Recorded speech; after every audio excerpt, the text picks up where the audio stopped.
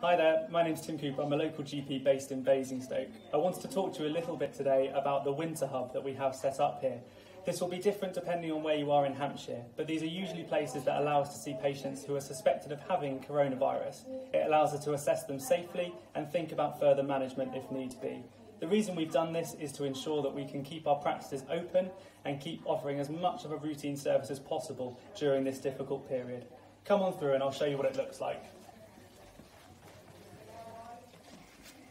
When you arrive at any general practice at this point in time, there'll be lots of people wearing both masks, aprons and visors. The reason we do this is to keep both you and us safe, so don't be scared or surprised if people are looking a little bit different to your normal community general practice. As you'll see from here, it's slightly different to the feel you get normally. Come on through.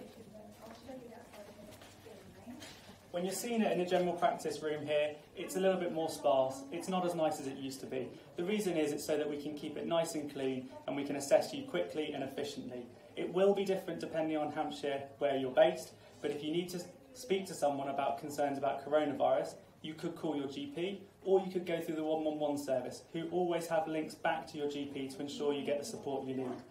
During this period, it's really important to remember general practice is open and we are here to help. So if you have concerns, please do get in touch. Thank you.